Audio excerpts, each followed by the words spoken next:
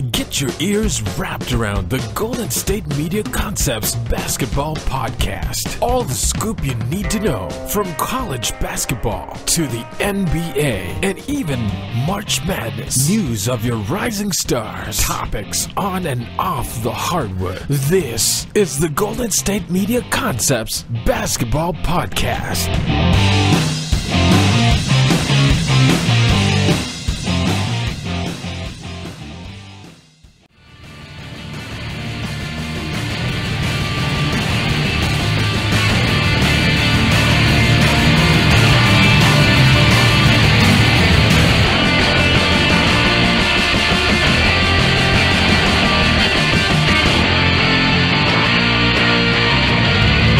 All right, and welcome to the GSMC Basketball Podcast.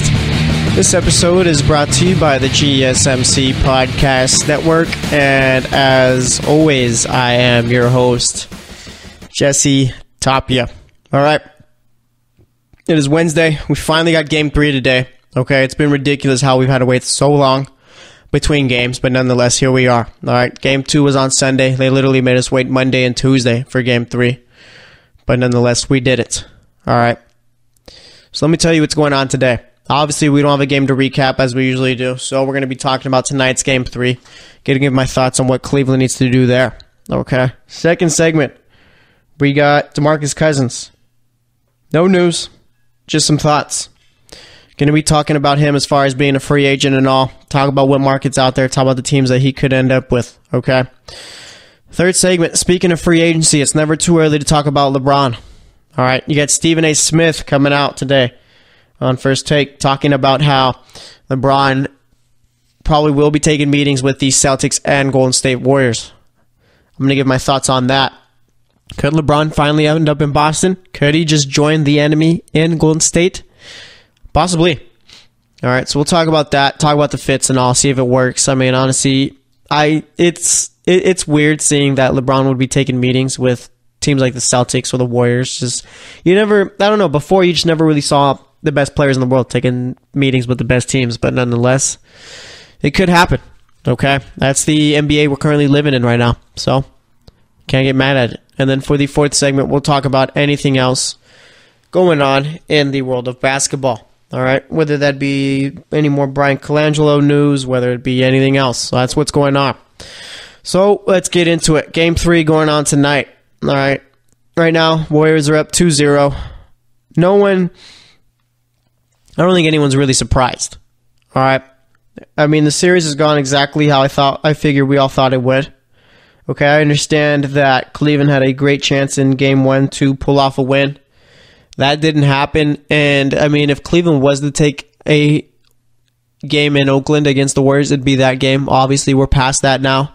We're not going to talk about the fact that J.R. Smith just seemingly didn't know the end of the situation and all that, but nonetheless, it is what it is. Okay. But like I said, I mean, in reality, whether it was close or not, we all figured the Warriors would be up 2-0 after 2 games. So nothing's really changed here. Nothing is too difficult to figure out. There's nothing real complex about this series. Okay, we are where we thought we would be. All right, and now it's just a point: can Cleveland take games 3 and games 4? Okay, because I will say this: if Cleveland has any shot to make this series go at least 6 games, then they have to win both these home games here. Okay, it doesn't matter that they win Game 3, lose Game 4, lose Game 3, win Game 4. They need to win both. All right? There's no if, and, or but about it. All right? I don't see a way where Cleveland ends up taking Game 5. That's just completely out of the realm of possibilities for me. And honestly, I'm not even sure how they take Games 3 or Games 4. Okay? Cleveland, so far this postseason, their theme has been inconsistency. Not among LeBron James, but among everyone else. Okay? And I feel that we've seen this consistency move over into the finals. Okay? LeBron has done his thing, dropped 51, 8, and 8 in Game 1. Had a near triple-double in Game 2. Okay, you've had Kevin Love, who's averaged about 20 and 10 in the first 2 games. And idealistically, that's what you want if you're Cleveland. Okay, but the problem is that you want your other players to show up also. And that has been a problem for them. It is ridiculous how they're only really guaranteed production from one player. I guess this series it's been from 2. But after that, you really don't have anyone else who's playing well. Okay? Jeff Green had one good game, a Game 7 against Boston. First 2 games of the finals does not show up. Okay? George Hill puts up, 12 points in Game 1? That's not great, but it was a contribution. Game 2, he dropped 7. Larry Nance plays well, Game 1. Game 2, nowhere to be found. Tristan Thompson has been pretty bad these first 2 games. And then you got Jordan Clarkson, who seemingly has forgotten how to make a shot. And then Rodney Hood has just completely lost all confidence in himself. So obviously it hasn't been a great postseason run for this team. It's been a great postseason run for LeBron James, but for the team as a whole, been about as bad as you could be. Okay? Obviously, that is not a recipe for success when they only have 2 players stepping up. And I don't think I've ever really seen a team like this where they've been so bad over the current run of a postseason. Okay? But that's what they need. They need one of those guys to step up. And honestly, I think because I think Kevin Love and LeBron are going to play well today. Okay? And obviously, the Cavs need a third person to step up in order for them to have a shot. And as odd as it may sound, I think that person is Rodney Hood. Okay? He's been a story for the Cavs over the postseason. Refused to come in during garbage time in 1 game. And since then, hasn't really played much. And if he has, it's only been garbage time. All right? We all know for a fact that Rodney Hood has been dealing with some confidence issues. He's come out and said it. He's talked about how he's had to watch old Jazz highlights to remind himself that he's good, which is just honestly entirely weird to me. I mean, how are you in the NBA and you don't realize that you're good? All right. But nonetheless, it seems that Ty Lue, he's came out and he said that Rodney Hood's going to get a lot more playing time, more playing time in Game 3. And it's not just going to be garbage time minutes. If I'm Ty Lue, why not just throw him into the starting lineup? Okay, what good is having J.R. Smith there? J.R. Smith has been terrible so far in these first 2 games. Then if you look at other replacements, Jordan Clarkson, yeah, he's been just as bad as J.R. Smith, if not worse. Kyle Korver, he has not done one thing so far in this series. All right. Why not give Rodney Hood a shot there? I mean, literally, what can you lose here? No one's expecting the Cavs to come out and come back in this series. Everyone pretty much thinks it's over, which I'd say it is. Okay? And I mean, Cleveland could come out and win tonight. It's not going to matter, I'm telling you. These games won't matter unless it's Cleveland winning both of them. Okay? And I just don't see how that happens. Well, I can't see how it happens. I just don't have enough faith in the team itself to make it happen. All right. And you got to think, too, that with all these guys playing as poorly as they have been, is it just because they're too intimidated to play with LeBron? I mean, looking at the guys who got traded there. Jordan Clarkson, Larry Nance, Rodney Hood, George Hill. Okay. George Hill last season was playing with the Jazz, was a very important part of that team's offense, and had a very good season. He goes to Sacramento, he plays well, all right, and ends up getting traded to Cleveland. Since he comes to Cleveland, he's really just been a shell of himself. All right, seemingly a bit timid, not really taking charge or anything like that as far as trying to get the ball and all and trying to score. All right. Jordan Clarkson was a decent scorer on the Lakers. Okay, never really struggled too much or anything like that. Had a role, did it well. Okay. He comes to Cleveland. He's just pretty much useless on the offensive side of the ball. All right, Larry Nance, his game never really changed. He's just not as productive with the Cavs. All right. And then you got Rodney Hood, who did well coming off the bench for the Jazz, was playing extremely well. Now all of a sudden, that's a problem. Okay, and it's not like as soon as Rodney Hood came to the Cavs, he went straight to the bench. There's a reason why he's on the bench. He just never really played well when he was out there. Okay, and I think one of the Cavs' biggest problems was trying to make Rodney Hood a starter when we've all known that he hasn't been. Okay, Rodney Hood is kind of like a Jamal Crawford type player where in the starting five, they're not going to be as effective as you'd want them to be. Off the bench, they're going to be one of your best players. Okay. That's why we've seen Jamal Crawford last so long in this league. He knows his role, and he's done well to take part in it. Rodney Hood needs to realize that, you know what, I might just be a career bench guy, but coming off, if I'm good off the bench and I'm like a six-man of the year type player every year, then that's a solid NBA career. Okay? But like I said, all these guys that came to this team have seemingly got worse.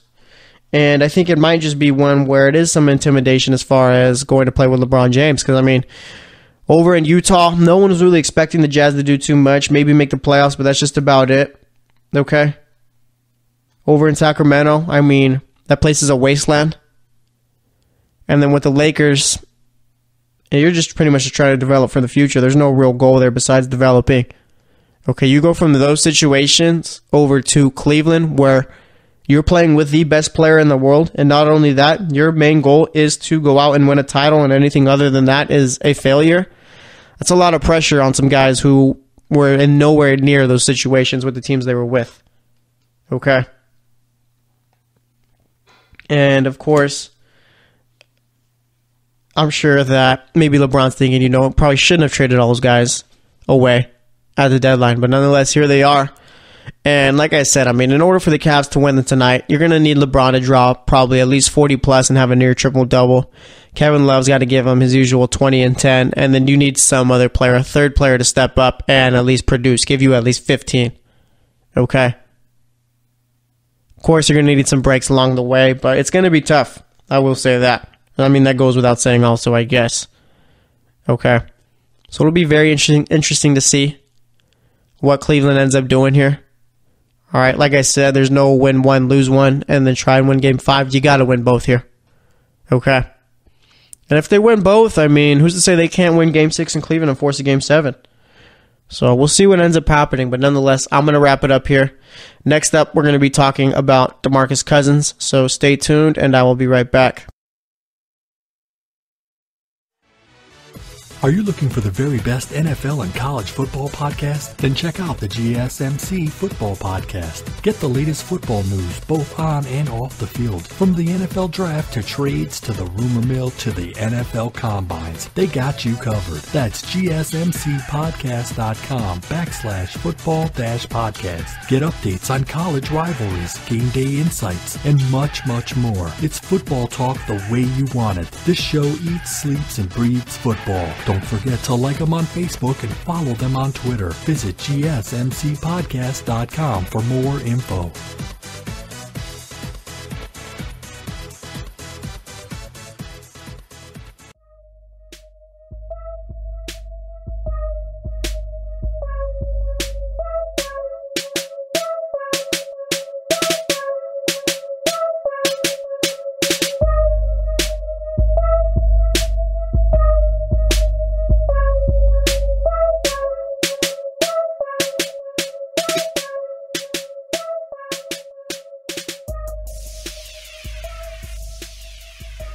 All right, and welcome back to the GSMC Basketball Podcast.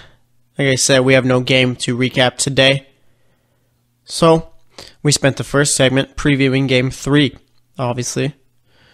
But nonetheless, yeah, Cleveland, in order for them to take Game 3 tonight, they're going to need some production out of someone not named Kevin Love or LeBron James. Okay? And as easy as that sounds, I mean, it should be. It's been tough. Okay, there's been no real consistency with this squad as far as the guys other than Kevin Love and LeBron James so far. And honestly, I don't know how they're going to get production from someone else. I mean, there's this whole thing where, I mean, role players play well at home.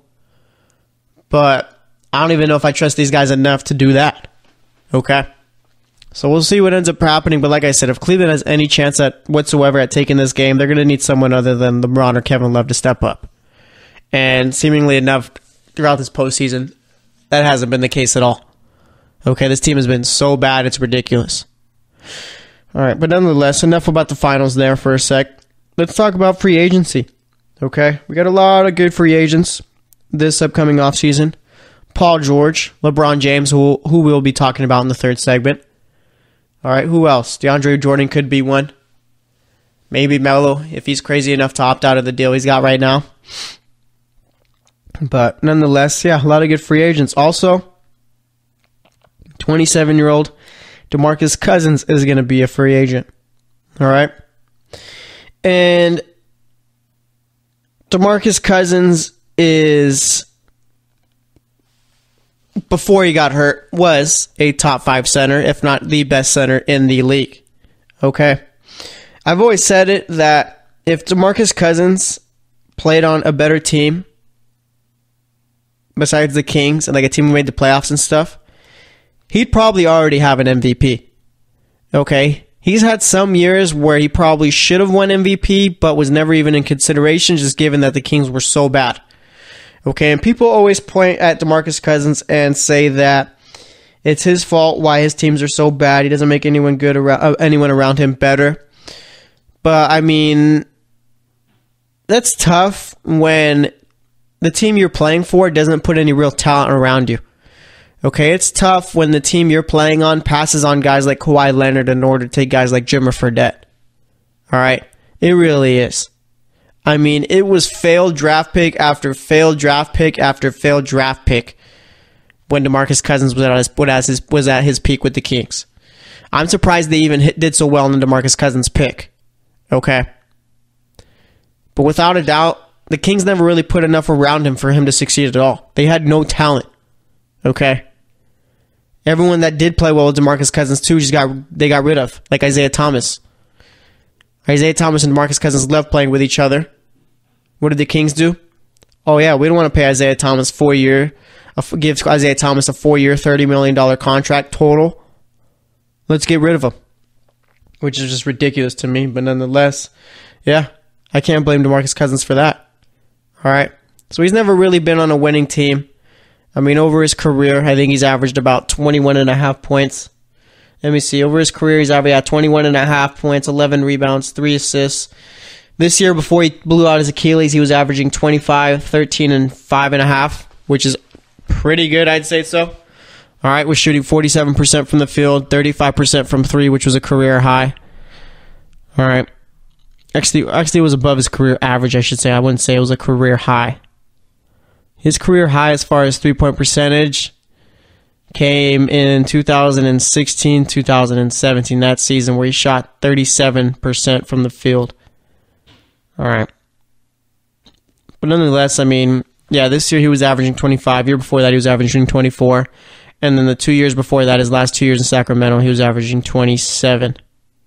All right, nearly 28. So, DeMarcus Cousins has always been a great player. I mean, you usually think he's a max player, but nonetheless, I mean, is he going to be getting a max contract this year? I'd say so. Okay, some team is going to offer him the max, but it's not going to be a very good team. All right. I saw that teams like, obviously, the Pelicans are interested in DeMarcus Cousins. Okay, teams like the Lakers, and the Mavs. All right, that's not like his full free agent suitors or anything like that. But nonetheless, there is some interest in DeMarcus Cousins. Okay, and the guy's 27. He's 27 years old, probably right in the middle of his prime. But the only problem with him is that he's 7 foot and he's coming off of an Achilles injury. Okay. And I feel like if I'm DeMarcus Cousins, I do want to play with a contender, but I also do want to make one more big money contract. So it's going to be a bit tough for him to make a decision. Okay, because he is basically just betting on himself this season. If he takes a short-term deal with a contender. Okay. Because, I mean, there's the possibility that he does take a short-term deal with a contender. And he does play well, which earns him a long-term deal. But like I said, there's not really been too many players that come back from Achilles injuries and play at the same level they were at. I mean, we saw Kobe blew out his Achilles, and ever since then, he just really was a shell of himself and eventually just had to retire. Okay. I'm not sure how we could expect DeMarcus Cousins, as great as he's been over his career, to come back from an Achilles injury like that at 27, being 7 feet tall, and to be the same dominant player. Especially given that now you need these bigs to be a whole lot more athletic than what they used to be. Meaning they got to go out to the three-point line and guard there. They got to be good with their footwork and all. Okay. DeMarcus Cousins, for as big as he is, moves very athletically. All right. So it's going to be tough for him to be as agile coming off of that injury. All right. But like I said, I mean, I do see a team like Dallas offering him a max deal, and it's just a matter of whether or not he wants to bet on himself or whether or not he wants to make this last amount of money. All right. And obviously we had Isaiah Thomas asked on Twitter, asked about whether or not he'd like to play with DeMarcus Cousins again. He said of course he would and all that, but I mean, Isaiah Thomas, I don't really think he's too worried about playing with DeMarcus Cousins this offseason. Okay. Isaiah Thomas, like I said, also a guy from the Kings who seemingly probably should still be there, but the Kings were just not smart enough to lock him up long term for at a cheap rate also. All right, but nonetheless, he goes from the Kings to the Suns. Doesn't work out there. I mean, before he got to Boston, was a 20-point-per-game scorer. All right. But just essentially was just never given a real chance. Then you got him going to Boston, where he pretty much took that city by storm, had one of the greatest all-time offensive scoring seasons in Celtics history, which is pretty impressive considering the fact they've had guys like John Havlicek, Larry Bird, Paul Pierce, all that play for them. All right, so let's see, over his career, he's averaged 18.9 points per game, so about 19 points, so near 20. All right, and like I said, that season with Boston, he averaged about 29 points. Let's see, 6 assists, 2 rebounds, shot 38% from 3, 46% from the field. So that was probably the best season he's had. And it's just a point now where his value after that season with the Celtics was about as high as it would ever be. And it's just a point now where his value after that season with the Celtics was about as high as it would ever be.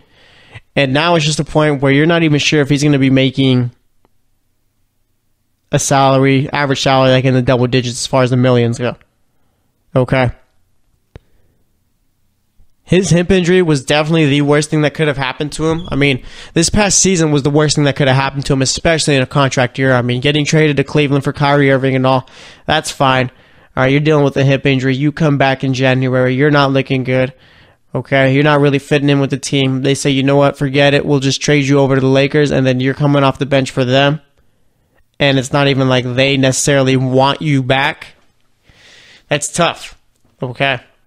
And I'm very curious to see who views Isaiah Thomas as a starting point guard out there.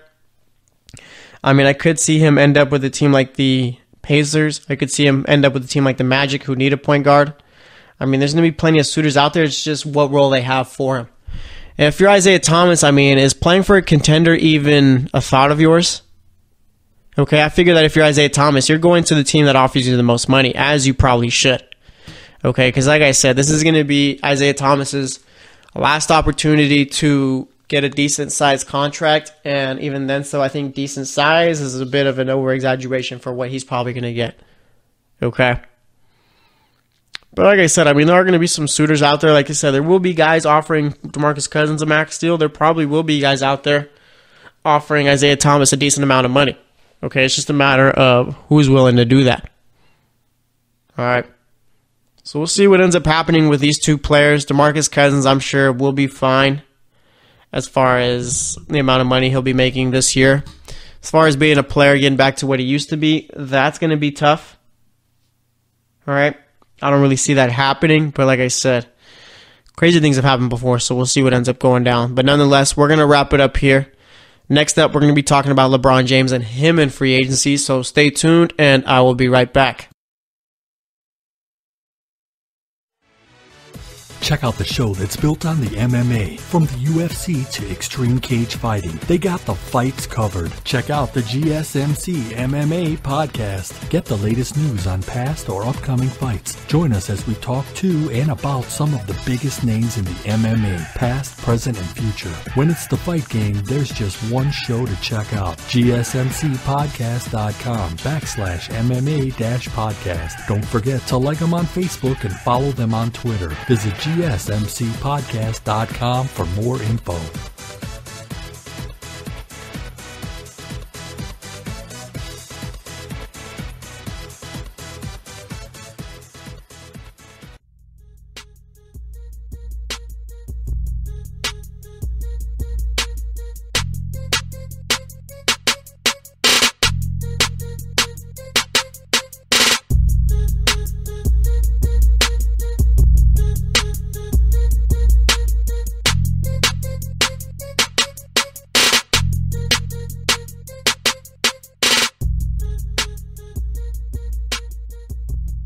All right, and welcome back to the GSMC Basketball Podcast.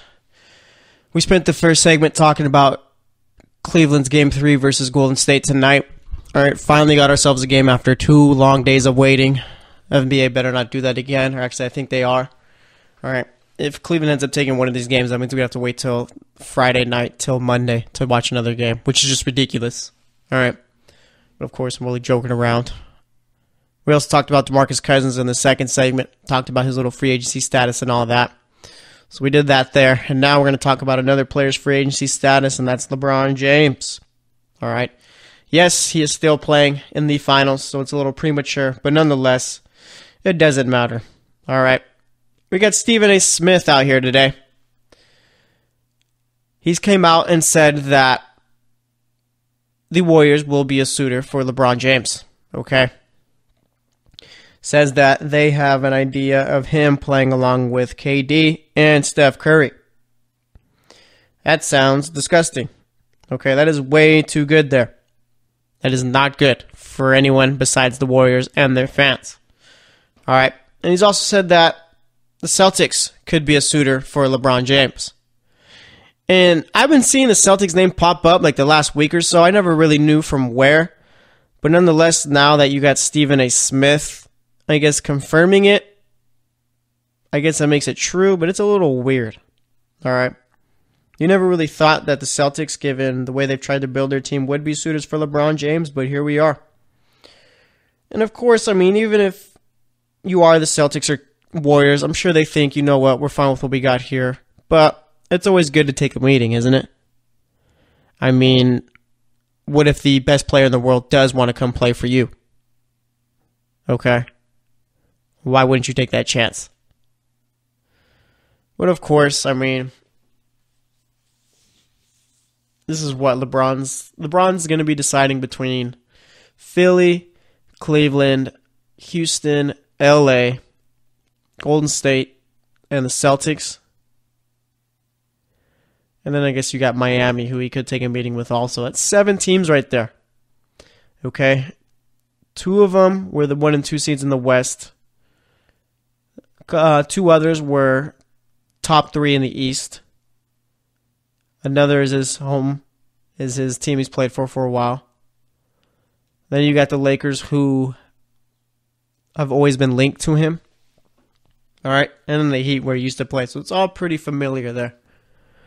All right, but let's talk about LeBron and the Warriors. Okay. Why would that make sense? Why it wouldn't, and what not? So I think that the only way you get to put LeBron on that team is if you get rid of Klay and Draymond. Okay? Because obviously their plan would be to keep KD and Steph there so LeBron could play with them. Okay? Let's see. Let me see what Draymond is currently making, because I think Draymond's currently on a deal right now. Yeah, so Draymond is on a 5-year deal right now. That expires in 2020. He's currently making about $16 million a year. 82 of it's guaranteed. You got Steph locked up until 2022. Klay's deal expires after next season.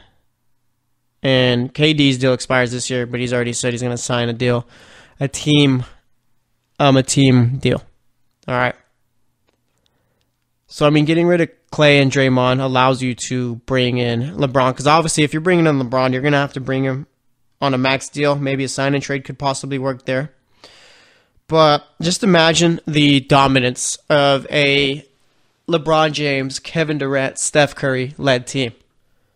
You'd literally have 3 top 5 players on one team, and you'd have the best player and the second best player in the league on the same team. That does not sound fun at all. Okay. Like, at all. That's just continued dominance right there. Okay. You'd have LeBron and that Warriors team going to the finals year after year. And I mean, who beats them? Okay? Honestly. Who beats that Warriors team? Is it Houston? Definitely not. Okay?